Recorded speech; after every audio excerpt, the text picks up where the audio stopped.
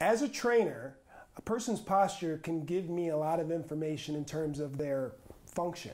So with exercise, it's all about stimulus and response, right? We try to stimulate the body enough to elicit this response, okay? So the reason why our legs aren't this big full of muscle from just walking around, because walking around isn't enough stimulus. But if I asked you to do walking lunges, now that would take the stimulus up and you would start to see a change. That would be the response.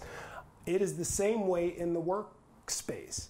If you are a surgeon and you are bending over someone's body and you're doing that for extended periods of time, that's the stimulus.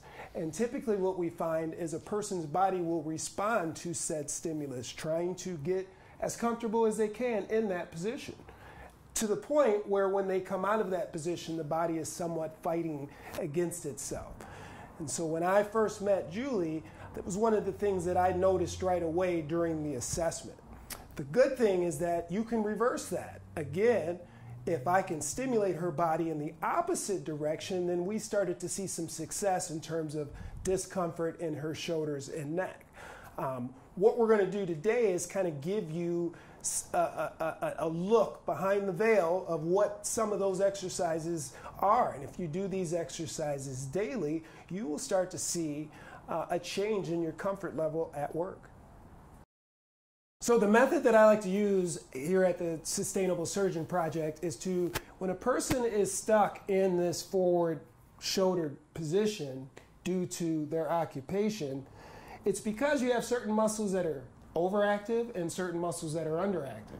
So in this case, it would be the muscles of your chest and shoulders. Now those muscles are pulling you forward, so those would be the overactive muscles. The ones in the back that are supposed to be responsible for pulling your shoulders back are operating at a longer length, right?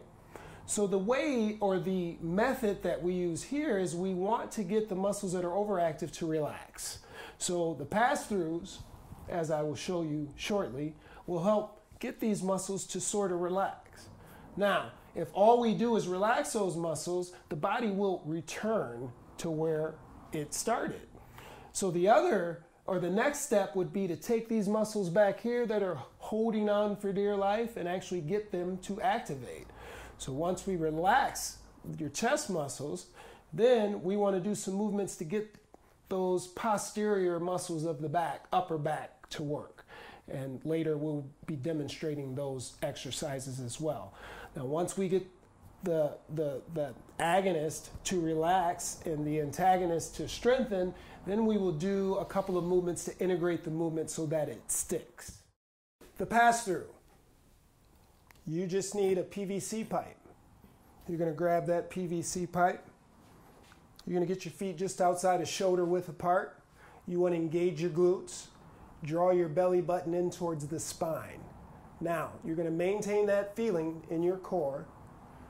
You're going to try to keep your arms straight as you raise this bar above your head and behind your back.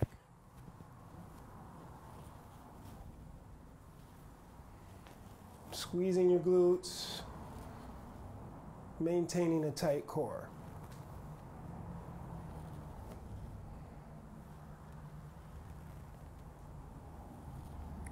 And it's a good idea to try to do 10 to 15 of these. Now, if that is easy, you want to choke up or get your fist closer. Keep the arms straight. Come back. You're trying to get all of the mobility from your shoulders and not your core, right? We're trying to just move the shoulders.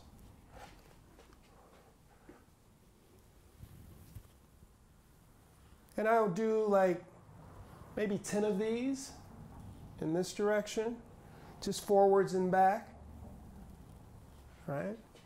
And then I would just go do 3 to each side. So I'd go above the head, still maintaining arms straight at the elbows, all the way down in the back, and you come all the way around. That would be 1. That would be 2. And 3, and then we would just reverse it.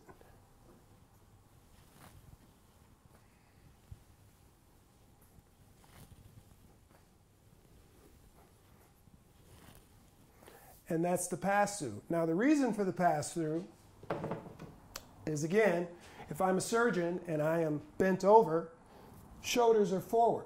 My body, when I stand up, I'm done doing surgery, shoulders are still forward.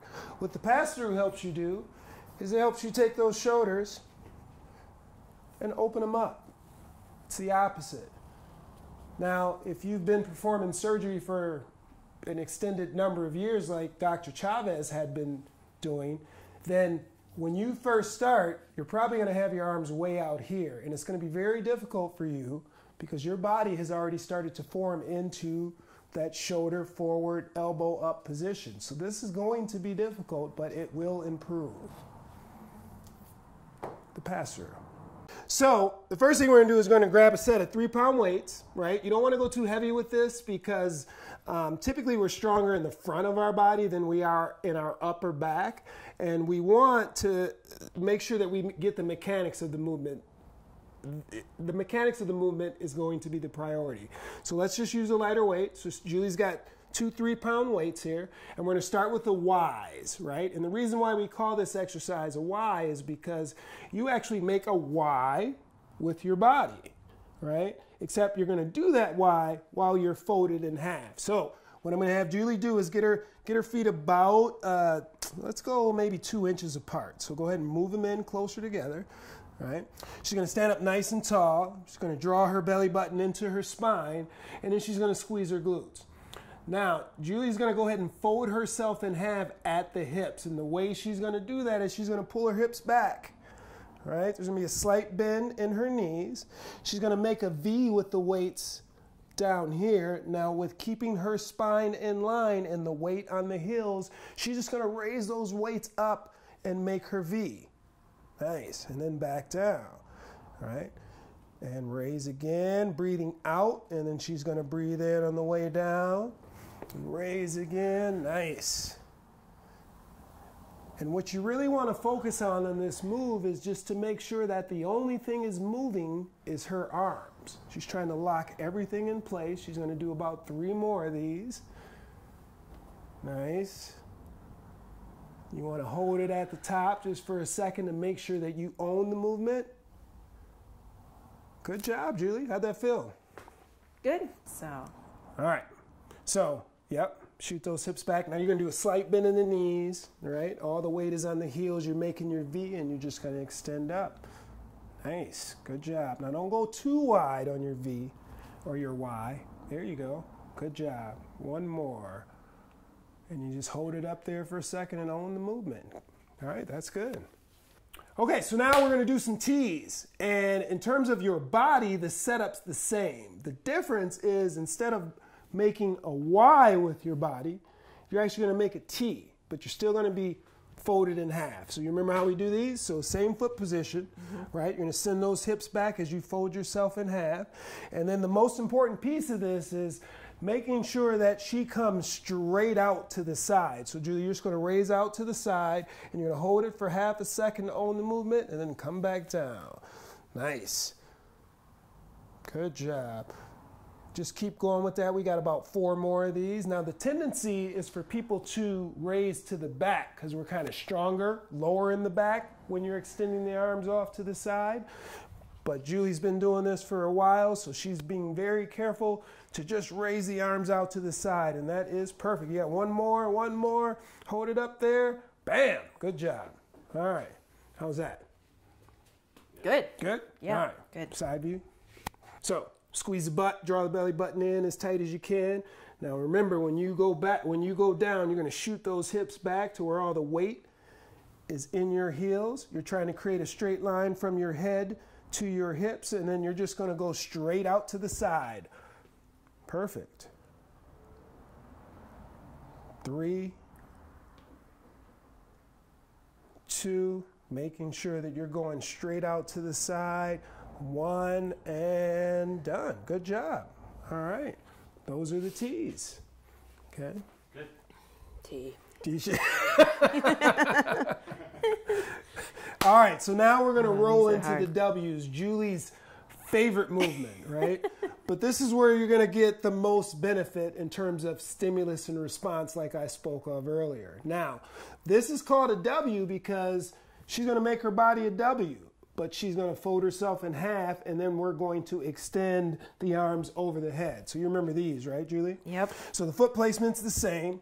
Are always going to draw the belly button in and squeeze the butt because it's easier to organize your spine from a standing position than it is a bent over position. And then Julie's just going to fold herself in half by shooting her hips way back. Here we go. And then she's going to bring up the elbows and the arms and try to keep these at the same height as she extends above her head and tries to make them touch. Boom. And then back. Dropping the elbows and go. Good job. Again, focusing on making sure nothing's moving except her arms. We'll go 3 more on these. Good job. Keep the fist up. The fists are going to want to drop. Good job. 1 more. And good job. Nice, Julie. Look at that. Standing up straighter already. W's. So you're going to squeeze your glutes together. Right, draw the belly button in, organize that spine, and then from your head to your hips, you're going to try to keep in a straight line as you shoot those hips back, right? Elbows up as high as you can get them, fist up as high as you can get them, and then you're going to extend out above your head and make the weights touch. Boom, there you go. Good job. Keeping those shoulder blades nice and pinched, coming way down with the elbows, focusing on moving nothing but her arms. It's going to integrate the movement. Good job, Julie. We'll go 1 more for the money. And rest it. Good job. All right. Those are the W's.